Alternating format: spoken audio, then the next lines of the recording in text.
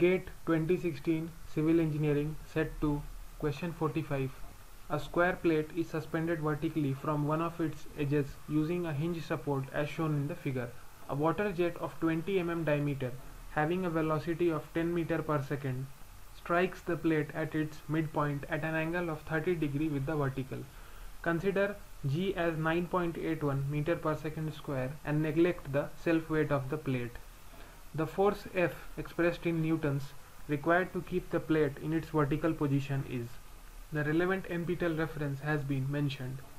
If we want to calculate the force due to a fluid flow, so let us assume a fluid flow of area A whose initial velocity is V and it is colliding with a fixed surface. So by symmetry it will split into two equal parts on both the sides, the speeds of which will be the same V, but the area would become half, that is A by 2 and A by 2. So here the force due to the fluid flow on the fixed surface, let us call it a wall, will be equal to the density of the fluid into the flow rate into the relative velocity of the fluid in the x direction, since the force will be exerted here in the horizontal direction.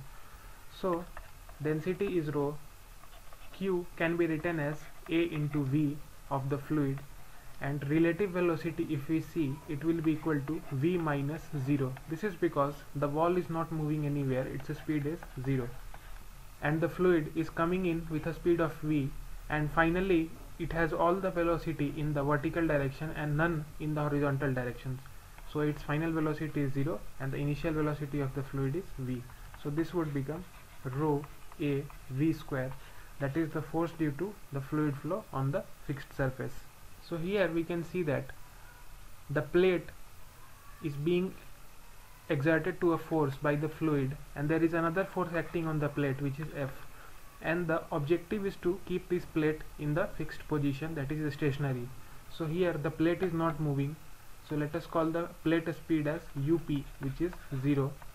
The speed of the fluid is 10 meters per second. Since it is water, the density would be 1000 kg per meter cube.